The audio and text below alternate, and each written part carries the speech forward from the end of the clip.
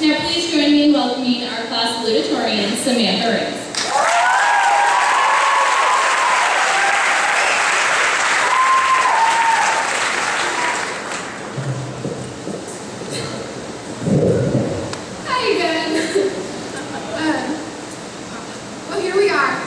We are all about to set sail on the ship of life towards the ocean that is our future.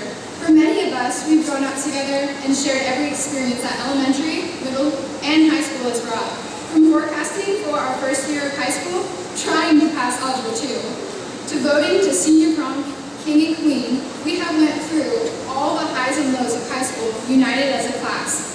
Although it may seem that our class has drifted apart, many series of events have brought us together again, such as the class battles and pep assemblies, Milli Vanilli, and our dear friend, David Fitch, passing away.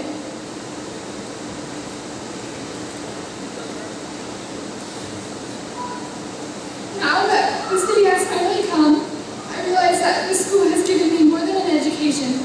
It has given me a community to belong to and a place to call my own.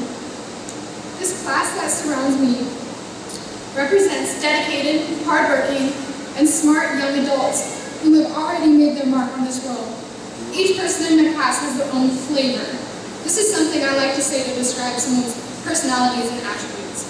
For example, I will always remember Seth Steer as an amazing athlete with uncanny intelligence, Ayla Cavendish as a brilliant artist, Jeannie Bilo as an inspiring chorus member, and Dalton Johnson as the guy that can fix anything with a roll of duct tape.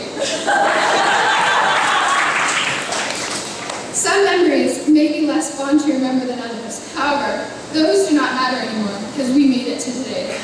I cannot be more proud of us and all that each of us has already accomplished in the past 4 years. I want to leave you with this quote from Mahatma Gandhi: "The future depends on what you do today."